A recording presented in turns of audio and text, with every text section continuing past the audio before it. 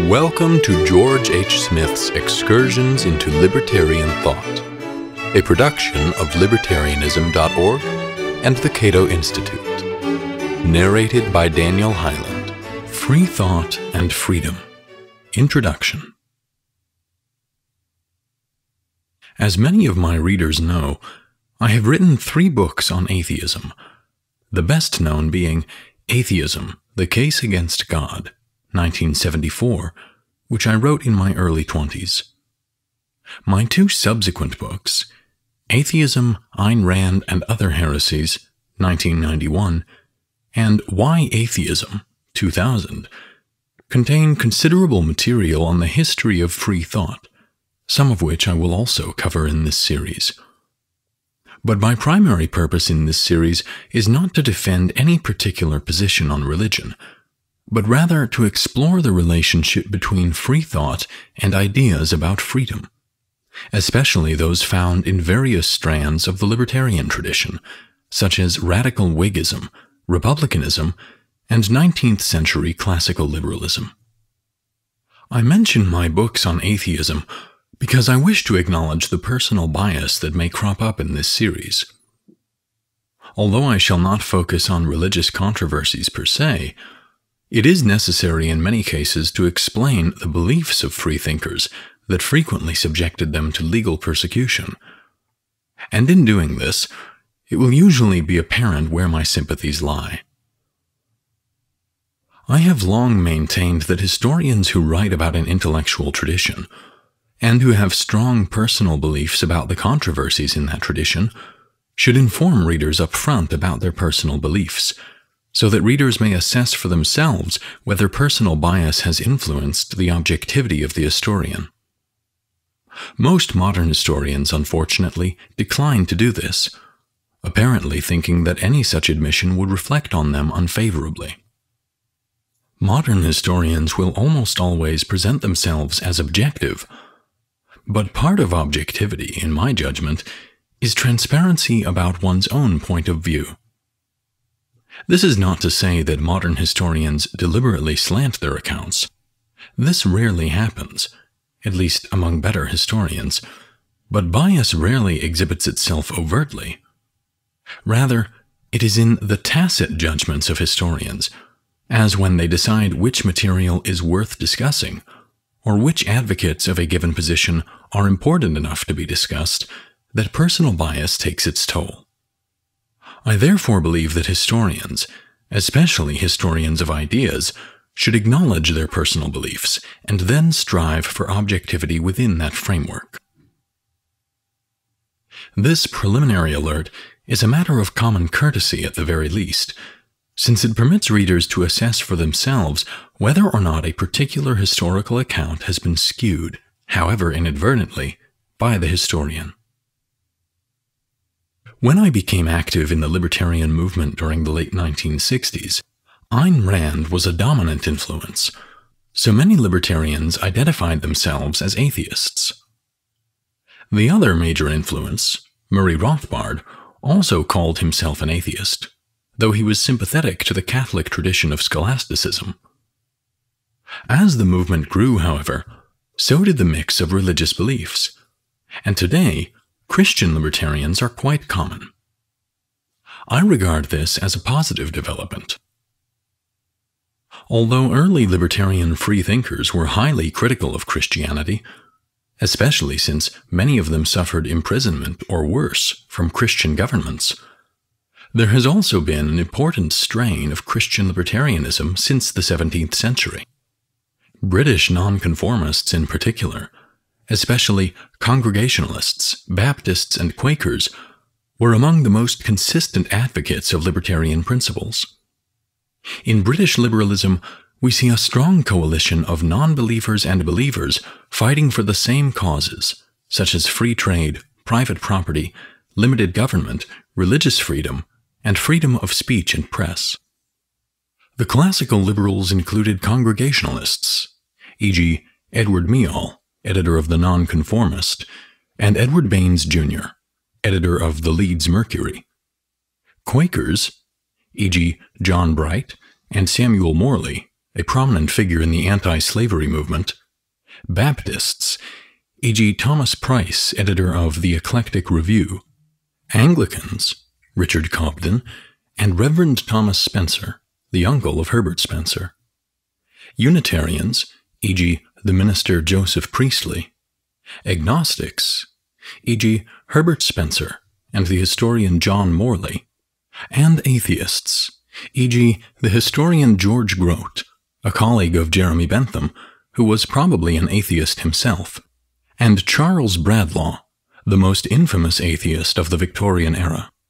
Although modern freethought organizations typically slant to the political left, this trend, generally speaking, did not begin until the late 19th century. Before then, freethinkers were closely affiliated with libertarian ideas and causes, and this is the tradition that I will discuss in this series. Unfortunately, even many modern libertarians are unaware of important figures in this tradition. True, they may be familiar with the better-known names, such as the deist Voltaire, the atheist Denis Diderot, and other luminaries of the French Enlightenment, but important British liberals, such as the deist John Toland and the atheist Richard Carlile, remain obscure and barely known, if known at all. As the tide of socialism grew in Victorian England, a number of prominent freethinkers and atheists spoke out against it. We see this in debates that occurred within the Freethought movement. For example, the atheist G.W. Foote, a classical liberal and editor of The Freethinker who was imprisoned for blasphemy, debated the socialist freethinker Annie Besant on the topic, "Is Socialism Sound?" 1887, a debate that consumed 4 evenings. Likewise, Charles Bradlaugh, editor of the freethought periodical The National Reformer, and the most prominent atheist in late Victorian England, confronted Besant in Socialism, For and Against, 1887. And he squared off against the prominent socialist Ernest Belford Bax in Will Socialism Benefit the English People? 1887. Bradlaugh also published numerous critiques of socialism, such as Some Objections to Socialism, 1884, which was presented as an installment of The Atheistic Platform, and we should keep in mind that many 19th century freethinkers who defended socialism, most notably George Jacob Holyoake, were in fact referring to the voluntary socialism advocated by Robert Owen, whose advocacy of cooperation recommended that workers form their own profit-sharing economic communities. This type of voluntary socialism was far removed from the compulsory state socialism of a later time. I shall now give brief accounts of 2 labels, namely freethinking, or freethinker or freethought, and atheism. In later installments, I will discuss other important terms, such as deism, agnosticism, and rationalism. Freethinking.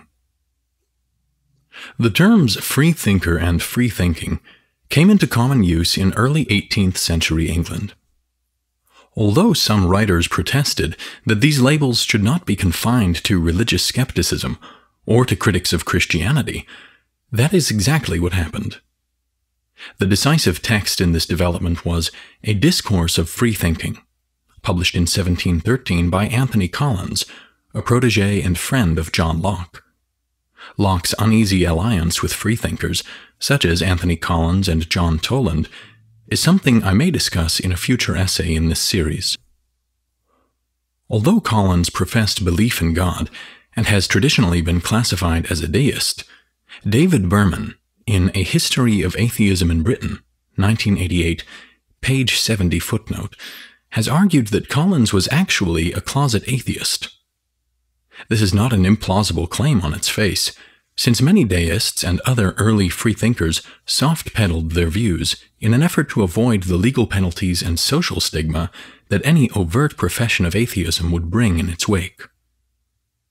Because of these liabilities, it is often necessary to read the works of early freethinkers, especially deists, between the lines, so to speak, as Berman did with Collins. Even so, I do not find Berman's case fully persuasive, though I do think it likely that Collins's religious views were more radical than he was willing to admit in print. Free thinking, according to Collins, means the use of the understanding in endeavoring to find out the meaning of any proposition whatsoever, in considering the nature of the evidence for and against it, and in judging of it according to the seeming evidence in its favor.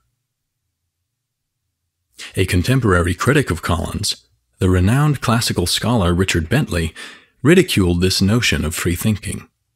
No one, he said, would dispute it. So Collins was silly to parade free thinking as a mark of intellectual independence. No one can control our thoughts, after all. Bentley's criticism, which was echoed by other critics of free thought, missed the point.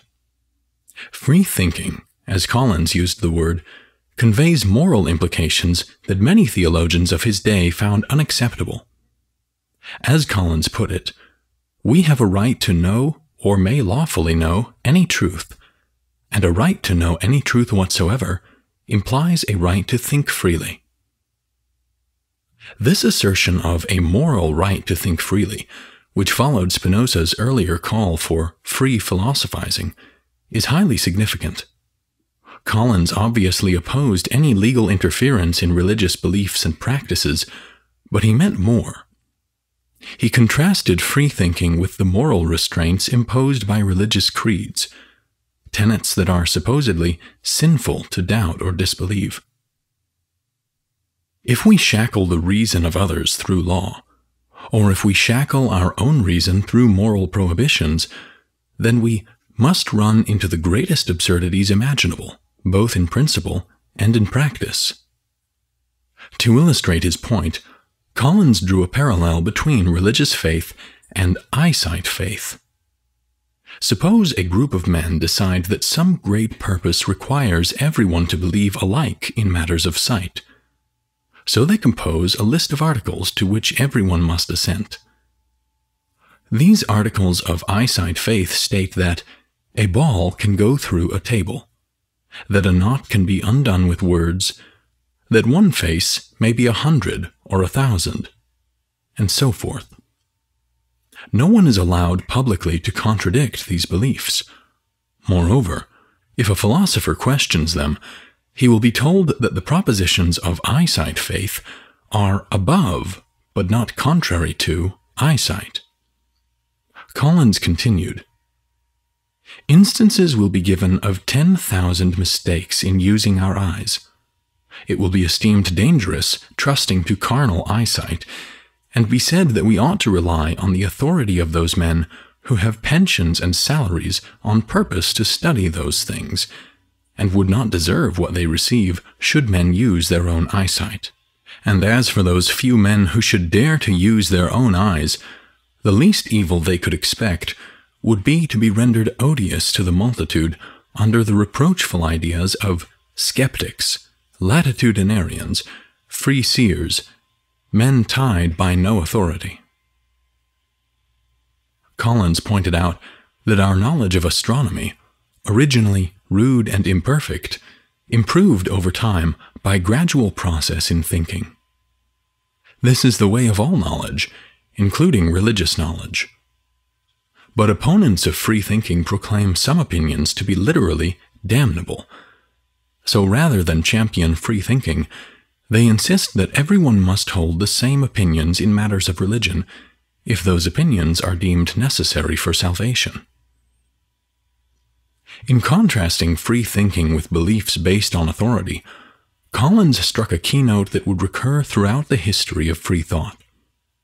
And this theme, when applied to political doctrines, naturally and inevitably led to radical anti-government ideas in political theory. Atheism.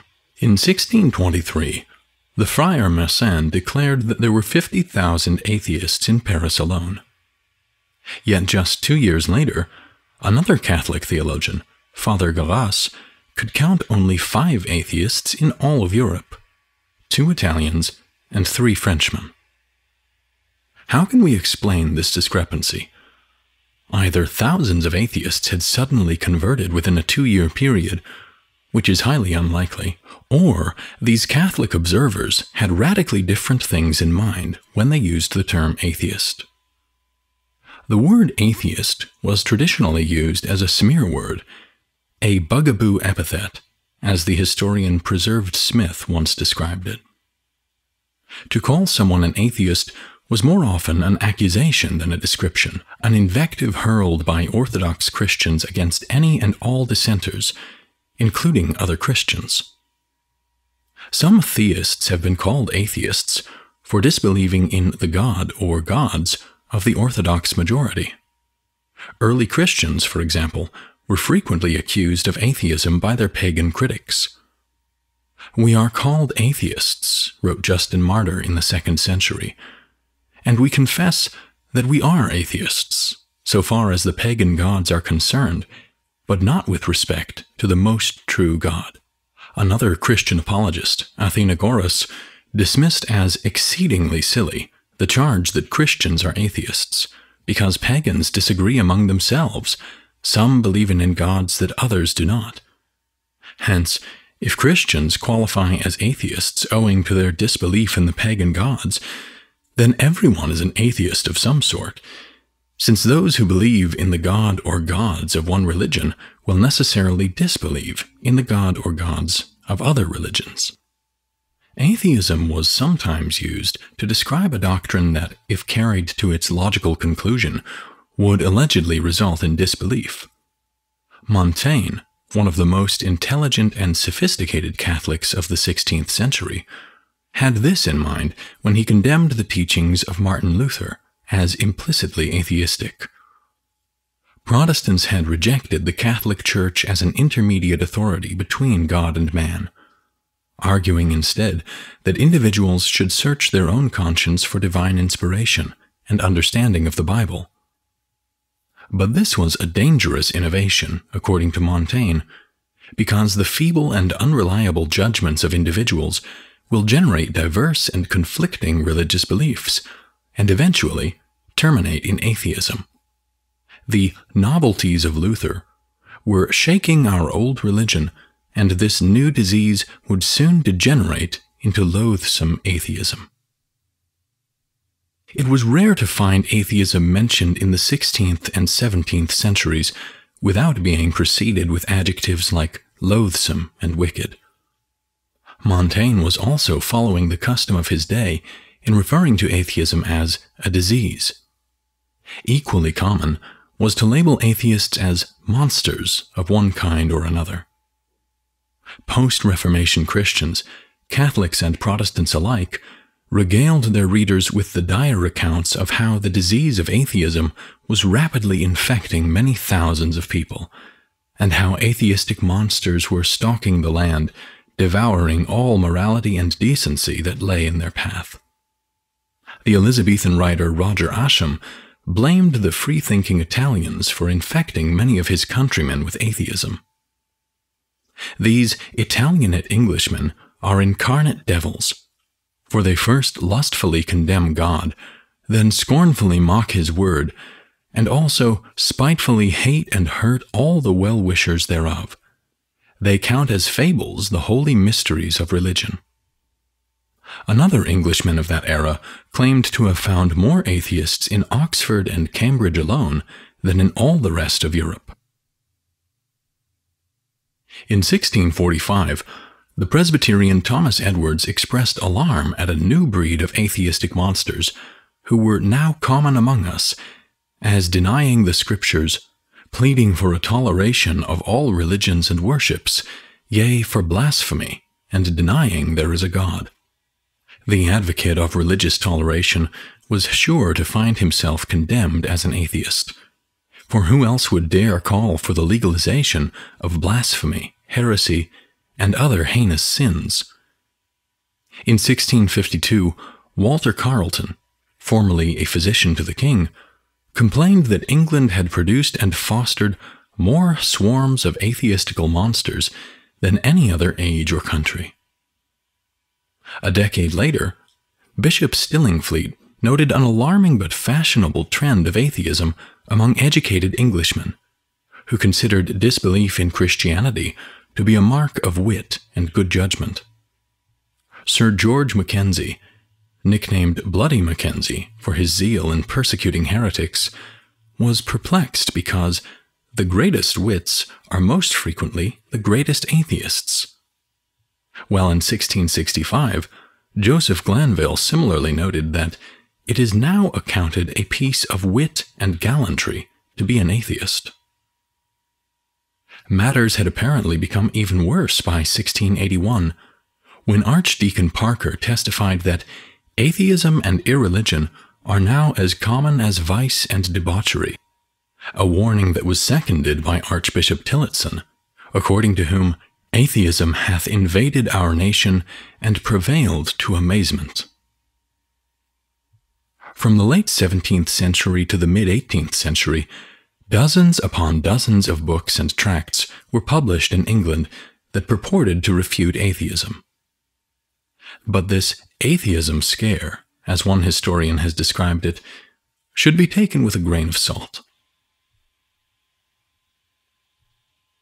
Many of these attacks were aimed at various Christian heresies, most notably Socinianism, the precursor to modern Unitarianism, a more radical variant of the ancient heresy known as Arianism. Both Arianism and Socinianism were types of anti-Trinitarianism. That is, both rejected the orthodox, Athanasian, doctrine of the Trinity, and demoted Jesus to a status below God. Some prominent Christian intellectuals, such as John Locke and Isaac Newton, embraced Arianism, though both tried to keep their position under wraps, while some more radical Christian Socinians went so far as to deny the divine status of Jesus altogether, a position that could easily blend into deism. As Orthodox Christians saw the matter, any version of anti-Trinitarianism undercut Christianity at its roots. So defenders of this heresy were atheists for all practical purposes. According to David Berman, A History of Atheism in Britain, page 110, footnote, the first avowedly atheistic book by an English writer was not published until 1782. Titled Answer to Dr. Priestley's Letters to a Philosophical Unbeliever, most of this pseudonymous work was probably written by Dr. Matthew Turner, a libertarian physician and chemist from Liverpool. Until this time, most English freethinkers embraced some version of deism, or, to a lesser extent, pantheism. As we shall see in subsequent essays, the deistic movement, more than any other current of free thought, was deeply enmeshed in the early history of libertarianism. Thank you for listening to Excursions. To learn more about libertarian philosophy and history, visit www.libertarianism.org.